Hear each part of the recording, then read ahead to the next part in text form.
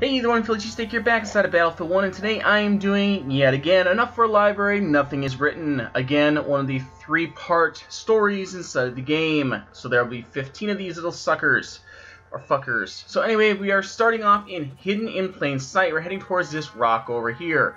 So anyway, that's immediately as you start. As you can see, I have no weapon except for this knife. So, we are starting at the very beginning of the mission. Therefore, start at the beginning of the mission, and that gives you 1 of 5.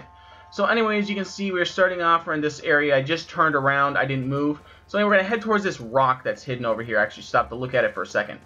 Anyway, this is the rock we need to head to, and hidden on this rock here will be our second of 5 books. This is a very, very small map, and therefore will not take you very long to get through. Just don't get the ledger, and you should be fine.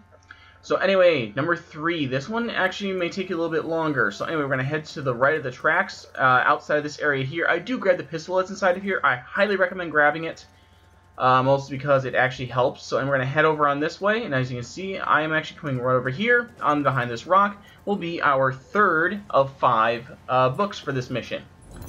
So here comes the annoying one. It gave me a lot of running. So we're going to head straight back. See that hill over there? Run towards it. So, as you run towards this, it'll take you a little while to get there.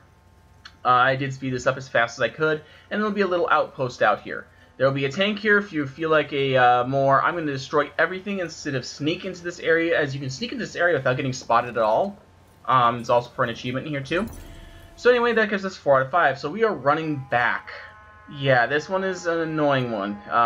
This one actually is quite easy. You'll actually come across this very easily. You're going to sneak in this train car. We're going to wait for this guy to move so we can just get going. You may have to kill this guy. I don't know. You may have to kill this guy too, but move this way. Head into this train car over here, which is right next to the objective. Open it on up, and you will find your next one. This will be the final one for this mission. And if you've gotten all of them for that one, you should have all of it. So anyway, we are starting on Young Man's Work. We have just spawned. We're heading to the down this hill to the immediate right, and heading into this area over here, where it looks like a horse stables. We're going to head to the third horse stable area, and inside of it will be our first book. Do note that Young Men's Work is by far the largest map in the game, therefore it may take you a bit of time to traverse on foot and on horse. Though there are arguably some bigger maps in Through Mud and Blood. This one takes the longest because you're not using a vehicle and it's no really super fighting. So we're going to head towards this rock formation for our second book. Now, as you can see at the very top here, there will be a campfire, little camp. And sitting inside of here will be our second book. So make sure to grab that. And the third book, luckily, is... luckily, not many of these are in combat areas, so it actually helps. We're going to head towards the outpost. The one that's out in the very back. If you watch my Triple Bashi video, you will know exactly where I'm talking about. I'll actually probably put it on screen for a few seconds so you guys can, you know, do it and shit. So anyway, we're going to come on over here and make sure you grab it. Actually, I mean, I'll put it on screen. I'll probably just put a card. Let's go with cards. So anyway, there's the commander. We have to get inside this building here. And inside of it, as soon as you go inside the door, go through this first set of doors, or doorway. And over here, before you hit the staircase, will be our third book. So make sure to grab that. So, book number 4. We are heading back to the horse, and we are heading towards the town. So not the village. Not the ruins, we're heading towards the little town village.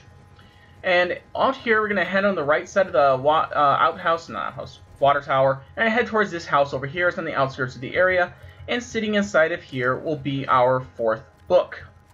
So make sure to open it, and that'll, of course, give us our 4th book. So, for our 5th book, we're going to head towards the water tower. There's a water tower on the other side of this village. As you can see, just follow the way I'm going. I sped this up quite a bit, but it actually goes quite simple. We're just going to head towards the outer cropping of this area, and we're going to head to this water tower. This is a water tower we're going to see later on anyway in the next mission anyway, so make sure you just come on up here, and when you reach it, go ahead and make sure just to open this little sucker right here, and that'll give us your 5th book for this mission, which actually helps out immensely. So, we're doing Here the Desert. As you can see, I just loaded my weapon, which happens at the very beginning of this mission. You can see I'm spotting everyone. Why? Because I can.